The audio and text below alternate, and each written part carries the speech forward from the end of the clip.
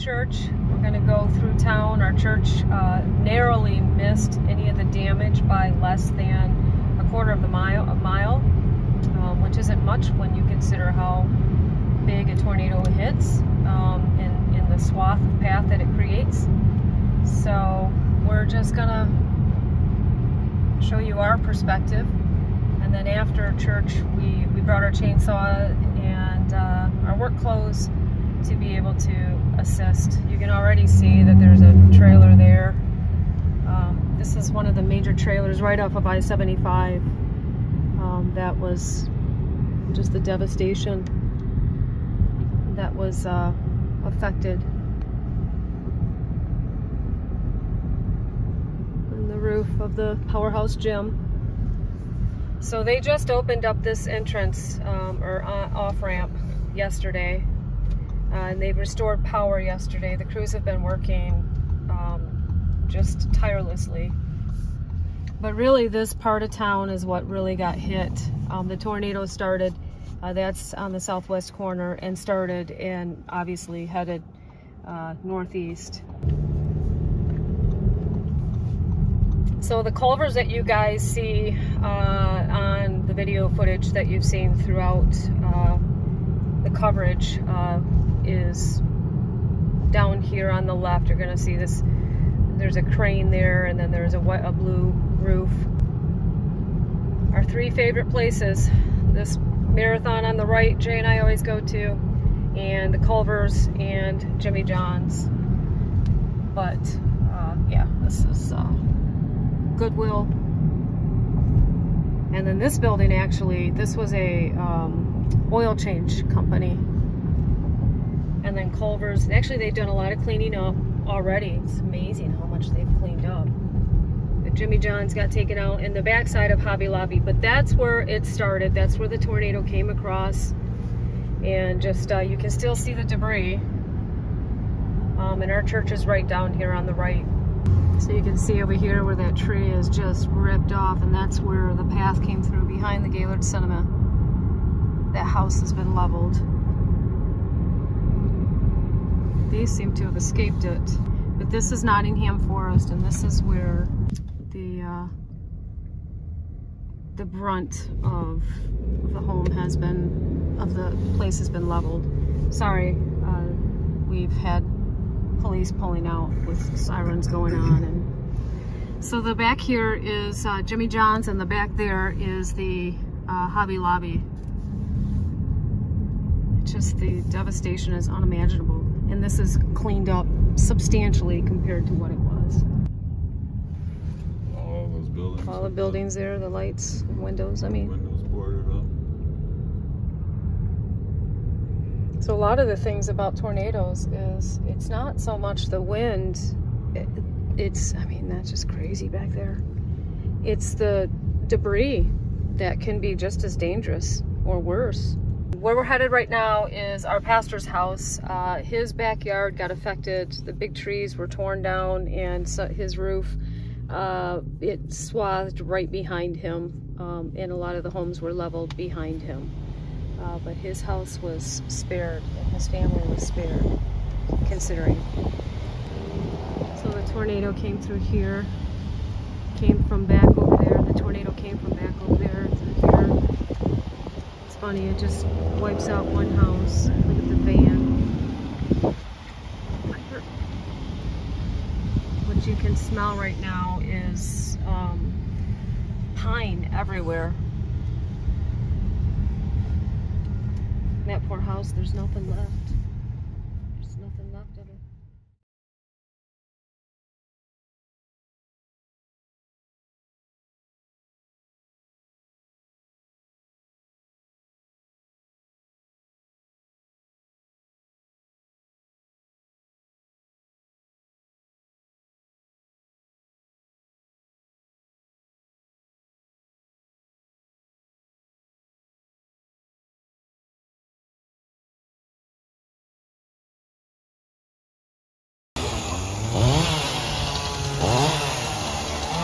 Did you push that tree down all by yourself? No? Are you sure? The wind blew it. The wind blew it? Where were you when the wind was coming through? In the basement. Were you? Are you scared? Yeah. Crying. Were you? So there are a total of 4 trees. These are probably 50, 60 feet tall. Maybe even 70, 75. 3 here, 1, 2, and 3. And then one huge one up front that dropped on the neighbor's boat. The fence is probably destroyed. I can't see. We'll know more. And this house got off easy. And then this tree here smells absolutely incredible.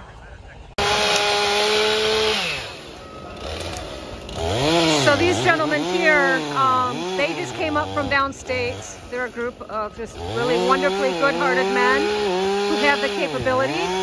And so they just started driving through the neighborhoods and asking if anybody needed help. So, and of course you guys know Jay. Come about coming up here. You just decided that you were just gonna come up and help. Yep, we have an organization, Christian Disaster Relief, that does this type of thing. We like to get up after storms, humanitarian work. Okay. That's what we like to do.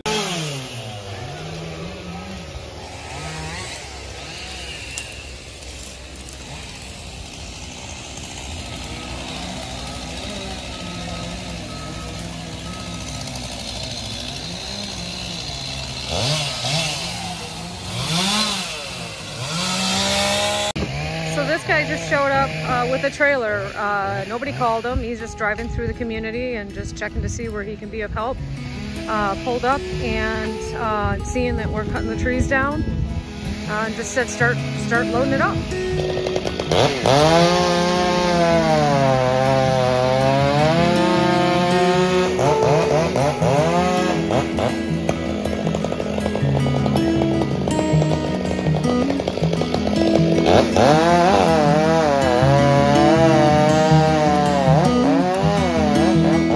That's a guy who does that for a living.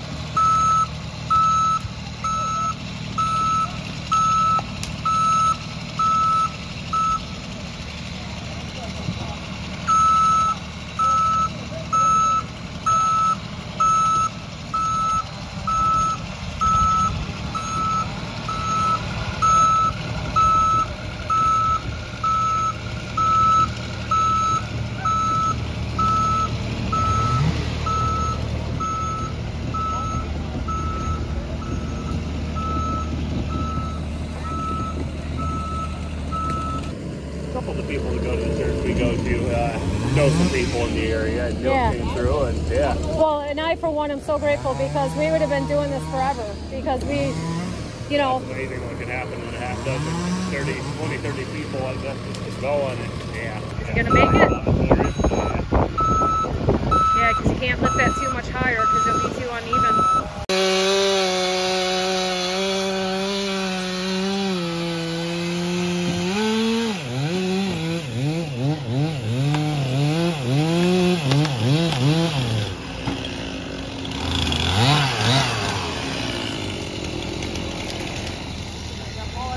Where I'm trying to get this football.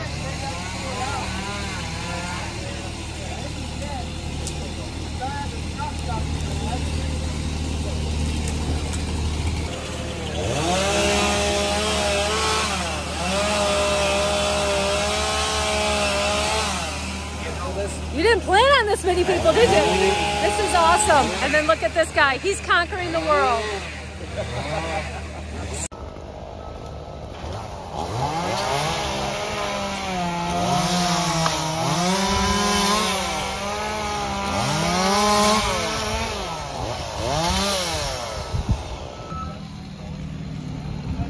So we don't know any of these people. And every time we get a good load of trees here, a truck just drives up just randomly with a trailer on the back and just starts loading up.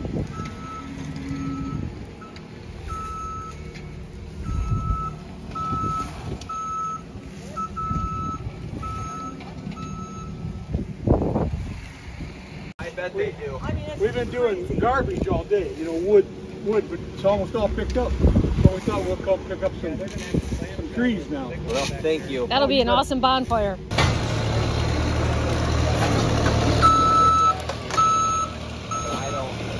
Because he could probably take that skid steer and just grab a hold of that post or something and just pull him right out of the ground. I'll see what the other guy says. Okay. Like, man, this pre-COVID, this fence was like $6,000, so. Yeah, did you just put it in? Yeah. Like, after we got here, we've only been here, 2 years, so. Less than 2 years old.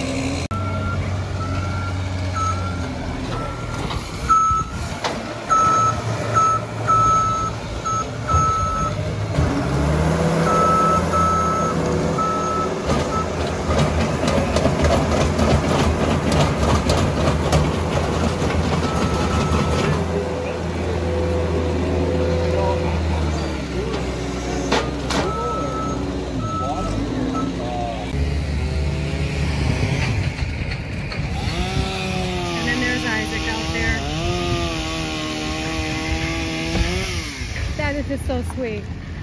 He likes to work. He's such a good kid.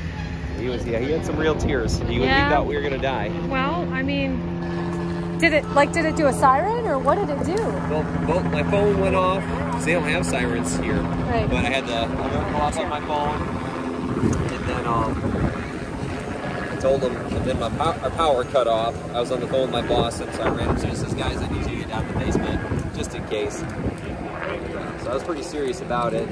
So there's a tornado, and I think that was enough for him to. It's all it would have been for me. It was cloudy and rainy and everything, and so he says, "Dad, are we gonna die?" Oh. I said, "Not today, son. We're not gonna die." And then look at him. It's an overwhelming, part of the solution. Overwhelming thing, when you're in the middle of it.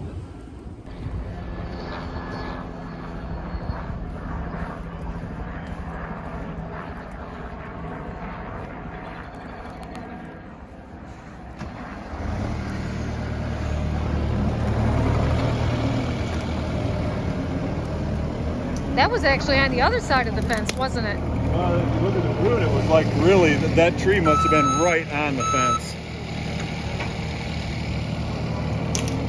It's like, how is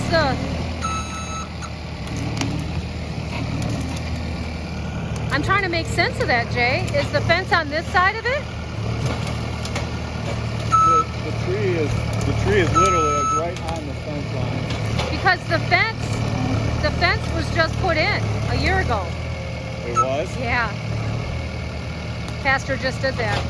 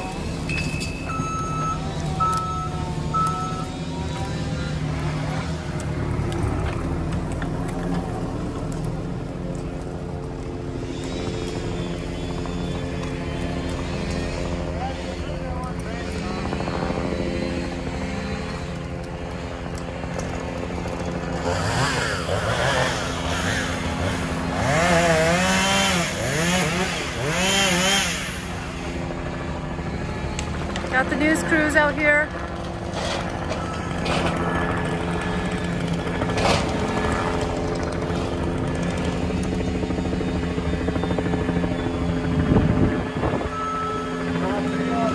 Drop the hook.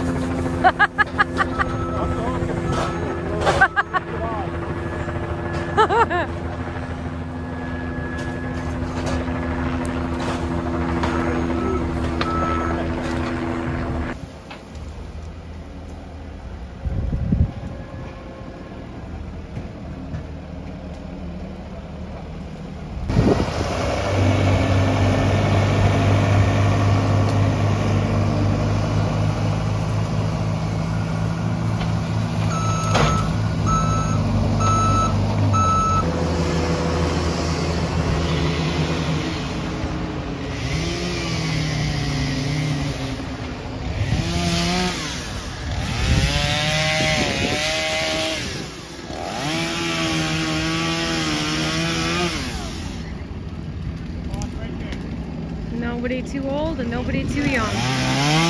Everybody is pitching in.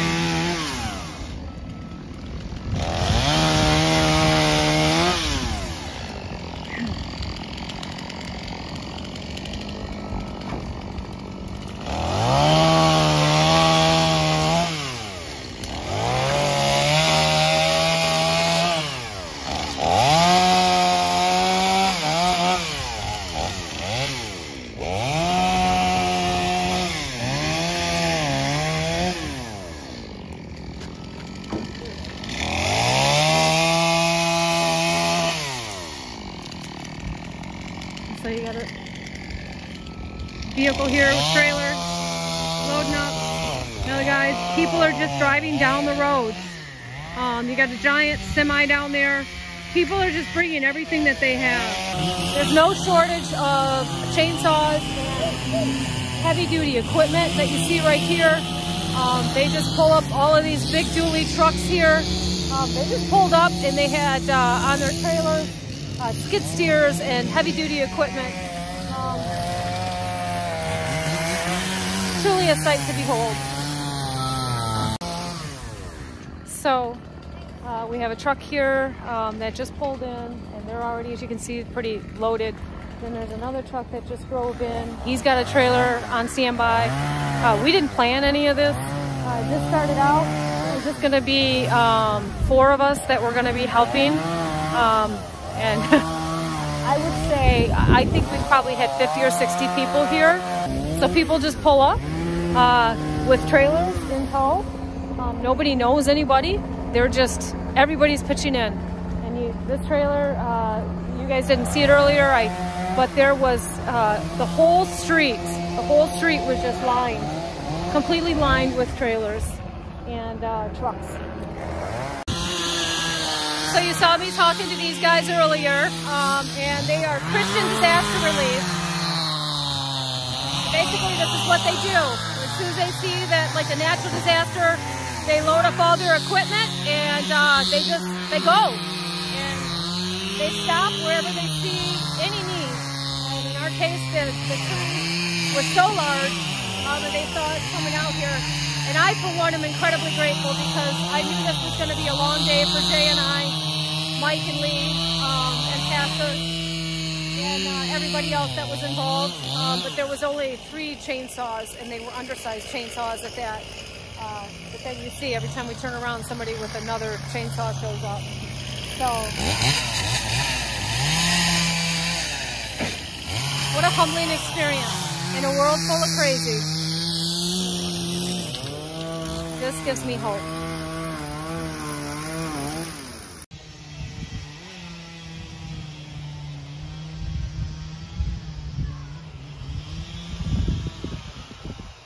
These guys worked hard.